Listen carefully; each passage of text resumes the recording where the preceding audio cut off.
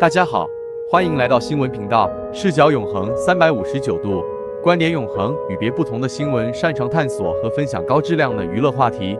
如果您同样喜欢满满的正能量，喜欢寻找趣味开心，那么新闻频道一定是您最爱的去处。如果你是第一次来到新闻频道，记得点击订阅按钮，开启小铃铛提醒，不要错过更多精彩的内容。千万别忘了点个赞，分享给你身边的小伙伴们，一起来加入我们的大家庭吧。哎呦，微博之夜就9新人，琳琅满目，各取所需。咱们这次要聊的可是让人心潮澎湃、怦然心动的2件大事儿，一个是姐不在江湖，江湖依旧有姐；一个是哥身在江湖，江湖处处 P 图。视角永恒359度，观点永恒，与别不同的 Xinwen我认为，这回微博之夜可不得了，搞得整个内娱都跟炸了锅似的。各路明星大咖云集，场面热闹的跟逛夜市似的，想想那满天星光，简直让人脸红心跳啊！前几天微博之夜的热度就已经在全网爆炸，那场面嘞，就像炸了个炮，影响全网，明星们纷纷亮相，竞相争艳，各种爆料，路透图像野火燎原，让粉丝们兴奋的跟猴儿似的，尖叫声此起彼伏。嘿，这情况连浦东的警察叔叔都忍不住出动了呢。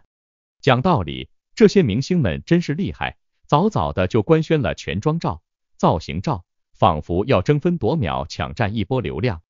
佟丽娅、金晨、欧阳娜娜、虞书欣、白鹿、毛晓彤、宋轶这些大中小美人儿，个个美的惊艳，性感妖娆的身姿都散发着自信，简直是让人惊艳到瞎了眼珠子。哎呦，这女王们、坦王们战袍撕裂，浓妆揪心，直接瞪出眼球，秒杀现场。这次微博之夜可是疫情过后的首场大型红毯活动，参加的明星可谓是星光熠熠。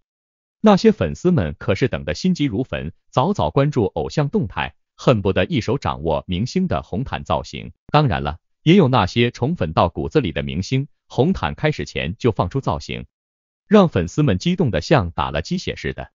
内娱小花们如白鹿、李兰迪、欧阳娜娜、沈月、田曦薇、王楚然、虞书欣、张婧仪等人的工作室都发了精修美照，这些小花们个个穿着各式礼服，甚至是高定裙，简直就是人手一套珠宝，瞧得那富贵典雅的气质。男明星们因为衣服的限制，只能在配饰和颜色上搞点新意，结果被网友们调侃说，这衣服嘞五彩斑斓的黑，哈哈。咱们来想想，这场微博之夜为啥这么火爆呢？是不是因为它让人看得眼花缭乱、热血沸腾？还是因为它让人想起那句亚里士多德的名言，人类最需要的是欢笑？或许莎士比亚那句生活就像一部戏，全靠才技才能解释这一切。所以啊，亲爱的观众朋友们，看完这场微博之夜，咱们是不是觉得心满意足、精神焕发、春高气爽？不过啊，在欣赏这些明星们的美貌和才华时，咱们可别忘了Xinwen我要提醒大家的3个问题。第一，明星们的这些华美盛装、奢华珠宝，是不是让人陶醉其中，忘记了生活的真实呢？第二，这场热闹非凡的微博之夜，是不是让咱们对明星们的狂热追捧变得更加盲目？第三，咱们在享受这些视觉盛宴的同时，是不是应该反思一下自己的价值观，认清生活的本质？对于这场微博闹剧，Xinwen我也有点儿累了，接下来就看大家怎么想了。咱们互动一下，留言、评论、回答问题，让咱们的兴趣和思考碰撞出火花。那啥，别忘了给Xinwen我点个赞哦。视角永恒359度，观点永恒，与别不同的Xinwen我特别好笑的是关于王一博这位炫酷小哥的 P 图。你们瞧，那天微博之夜的红毯上，王一博穿了个黑色西装，这不是一般的西装，还配上了 Chanel 的真品珠宝胸针，那英气逼人的气质，简直让人想起了莎士比亚名句 To be or not to be， 他就是那个要成为亮点的人。又听说晚上还有另一套 look， 哇哦，这王一博可真是个变形金刚啊。然而，在这盛大的晚会即将开始之际，王一博的去留之间却成了悬念，不少营销号都趁机发黑通稿，借机蹭热度。可你们猜怎么着？王一博竟是因为真的忙碌没时间，甚至为了微博之夜硬挤出空档，这让人想起了亚里士多德的名言，忙碌是幸福的源泉。显然，王一博可不想当那个光靠颜值吃饭的流量小生。他可是名副其实的实力派艺人，他不是那种一碰手指头就叫救护车的玻璃心小公子哦。就算知道下午2点要参加微博之夜，他早上还是毫不犹豫的去剧组拍戏，一点都不像是要请假躲避工作的那种人。他的行程安排的满满当当，简直忙得像个陀螺。如果不是有代拍的镜头，大家恐怕都不知道这位实力派艺人在活动当天还在剧组赶进度呢。你以为他会像其他明星一样，在上午就待在酒店里睡个懒觉，好好护肤确认妆发？哼哼，那可是大错特错了。这位王一博可是连服装、珠宝都能挑选的游刃有余，这场景您能脑补得到吗？如果可以，那么请大家留言写评论回答一下。这位王一博可真是一个让人叹为观止的全能艺人。那么我想问问吃瓜的朋友们，大家是不是也想拥有这样既有颜值又有才华的人生呢？那么请留下你们的看法，我们一起来讨论一下。嘿，别忘了，我们的故事还没有结束呢。这位王一博在红毯上那神采飞扬的样子，让人想起了古希腊神话中的英雄。他在镁光灯下优雅的踏步，仿佛是为了告诉世界，我来了，我就是那个令人惊艳的王一博。大家瞧，这种自信的气场真是让人不禁感叹，年轻就是好啊。不过在这充满鲜花与掌声的夜晚，王一博可不仅仅只是个闪亮的名字，他身上散发出的那份坚定与执着，就像是英国著名剧作家莎士比亚笔下的罗密欧。正如罗密欧愿意为了爱情冒险一切，王一博也愿意为了事业付出100%的努力，这种精神真是让人佩服的五体投地。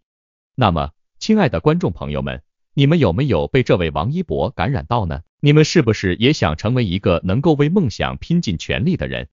那就请留下你们的想法和建议，让我们一起来探讨吧。如果你是王一博，你会怎么安排自己的生活和工作呢？你会如何平衡工作与娱乐，又如何在如此繁忙的行程中保持良好的精神状态呢？多谢大家的参与，期待你们的回答，让我们一起分享欢笑，感受那份积极向上的力量。这次晚会让视角永恒359度，观点永恒与别不同的Xinwen我最惊艳兼惊诧的，莫过于一众男 CP 的爱好者作品了。最新最有趣的娱乐圈八卦，莫过于这些可以爆出酸爽腐臭的陈年酱汁了，不得不让人拍案叫绝。首先想问问大家，博君一笑搞笑同框了解一下，看得出这位肖战如同亚里士多德闪耀的永恒之星，却被莎士比亚笔下的忍辱负重的配角给困住了，哈哈。无论王一博到哪，这位如胶似漆的断层帅锅都会如影随形。这次夜宴中，在刘亦菲旁边有一个谷爱凌，再往旁边又有一个肖战。这肖战一人被角落里包围，跟孤家寡人似的。肖战和谷爱凌俩人在热度嗜好、眼球渴望方面都优秀得很，可惜缘分还没熟。结果谷爱凌聚精会神的跟刘亦菲聊天，把肖战晾在一旁。肖战心里那个尴尬啊，只能低头掩饰，左右张望，内心无限嘲讽自己。再看看王一博，哈哈，他跟李现和大鹏加在一起，穿黑西装的他显得沉稳，脸上却有点不爽。这种不爽很明显，被动2个字就写在脸上，所以看上去快闹心炸了。只是王炸弟弟偶尔抿个嘴，逗趣而十足。这次微博之夜场面火爆，粉丝们比拼谁家流量更胜一筹，争得头破血流，各种乱象频出，让人惊呼清朗行动的力度还得加大。继续说说王一博吧，这个陀螺一样的996小伙子一直都备受瞩目。因为忙着拍戏，他一直没确定出席微博之夜，引来不少质疑。难道是待遇不好，所以不屑参加？拍戏的可是上海，新戏也即将上映，不去微博之夜实在说不过去。最后才确定出席，真是闹得粉丝们一头雾水。其实早就确定要参加，只是故意低调，因为外界非议太多，现在低调沉默是最好的选择。外界看他不参加，票价降了，然后听说他要去了，票价又翻了个身，这变脸速度真是让人瞠目结舌，堪比刘谦变魔术。王一博最后决定参加微博之夜，Xinwen我也闭着眼睛铁口了，主要还是为了宣传新作品，毕竟长空之王定档4月28日，时间已经紧迫，得赶紧开启宣传模式。借着微博之夜这么高的关注度，自然是宣传的最佳时机。之前灌肠铁口的Xinwen我也讨论无数次了，进入2023年风向万变，风口浪尖的王一博，真的是时不时都会遭遇进和退的难题。有人说王一博失去了顶流光环，选择低调是为了避风头。可前不久的舆论风波让他的热度一直居高不下，负面消息占据主导，对后续作品影响甚大。作为演员，他没必要再被流量裹挟，而是需要好作品来立足。事实上，王一博已经不需要依靠流量了。年纪轻轻，公司上市，成为合伙人，这成就让人羡慕不已，再酸他也只是嫉妒罢了。当然了，这次微博之夜最爽的就是按照博君一笑的心理要求，最大程度撮合了一种叫做复合的场景和意象。那么大家觉得这微博之夜的博君一笑同框如何？肖战的内心戏是不是够丰富？王一博的低调选择又是怎样一番心路历程呢？请大家留言评论回答问题，把你们的想法告诉我，让我们共同探讨这娱乐圈的趣事，期待你们的回复，谢谢大家。当然了，视角永恒359度，观点永恒与别不同的 Xinwen 我认为，花开两朵，不能只讲一枝。关于我们的杨紫、赵丽颖和 baby 杨颖，这可真是一出好戏。哎呀，大家别急，我们先来讲讲最近的网络笑话暖暖场。大家知道吗？现在流行一句话，谁都不是人民币，做不到人人喜欢，是吧？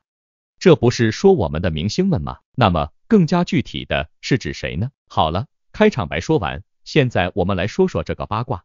网友们发现杨紫和赵丽颖同款造型撞了个正着，惊呼上天。那淡紫色纱裙穿在赵丽颖身上是女神范儿，可到了杨紫身上就像是翻了个跟头。网友们真是毫不留情的吐槽，说杨紫粗壮的腰身简直就像照妖镜下的媒体视频，可想而知有多粗啊。但嘛，我们还是要说，杨紫已经舍弃了那老掉牙的一字肩礼服裙，也算是进步了吧。接下来我们再来看看 baby 的故事。据说他连造型都还没开始，结果就被曝光耍大牌啊，真是让人捉急。粉丝们都在想，他还在磨蹭的时候，人家微博之夜都要结束了，这是要开天窗咋整啊？说起 baby， 大家都知道他一直被质疑是花瓶，靠着黄晓明才能在娱乐圈站稳脚跟。而离婚之后，他遭到了不少嘲讽，资源下滑，沦为小透明。听说他曾为赵丽颖3次截胡，姗姗来了、青云志、知否原本导演都有一 baby， 但最后导演还是选了赵丽颖，毕竟演技才是王道。所以呀，Xinwen我想说，明星出身的 baby 现在更需要的是虚心与用心，哪怕资本再强大，也改变不了实力的重要性。就像那句俗话说的，打铁还需自身硬，对吧？杨颖在微博之夜被人单独吃瓜，不是没有道理。这个事儿提醒了我们一个道理，每个人都有自己的优势和特点，但关键是如何发挥和提升自己的实力，是不是？说到这里，我们不禁要问，对于杨紫和赵丽颖这次撞衫事件，大家觉得谁更胜一筹呢？是明星赵丽颖的女神范儿，还是演员杨紫的独特气质？大家可以在评论区畅所欲言哦。而对于 baby， 虽然现在他面临着诸多质疑和嘲讽，但他只要努力提升自己的演技，不断的进步，总有一天会得到大家的认可。就像亚里士多德曾经说过，我们是我们一再重复所做之事的总和。是的，通过不断努力和积累，我们才能成为更好的自己。好了，我们再来谈谈这个圈子里的竞争。在这个娱乐圈，演技才是真正的王道，明星只是外衣。那么，面对如此激烈的竞争，我们的明星们又该如何在其中脱颖而出呢？ Xinwen 我想提醒大家3点。首先，保持自己的特色和风格，让观众能一眼认出你。其次，不断提高自己的演技，让观众喜欢上你的表演。最后，保持谦逊和低调，让观众更愿意接近你。因为，就像 Xinwen 我刚刚提到的，谁都不是人民币，做不到人人喜欢。明星不过是一阵烟，演技那是一辈子。所以微博之夜上，您到底看到了多少明星，又有多少演员呢？在视角永恒359度，观点永恒与别不同的 Xinwen 我的眼里，最大亮点的男 CP 让一股骚动难以抑制，这证明微博夜果然还是明星聚会，不是演员聚会。那么问题来了，你们觉得在娱乐圈中，哪位到场的明星做到了以上3点呢？哪位没到场的演员做到了以上3点呢？大家可以在评论区留言讨论一下。希望大家在观看完 Xinwen 我的深爬之后，不仅能感受到 Xinwen 我带来的欢乐，还能对这个问题进行思考和反思。好了，谢谢大家的支持和关注，记得给 Xinwen 我留言、写评论、回答问题哦。下次再见。想你了，你最近好吗？深度加温度，新闻最专注。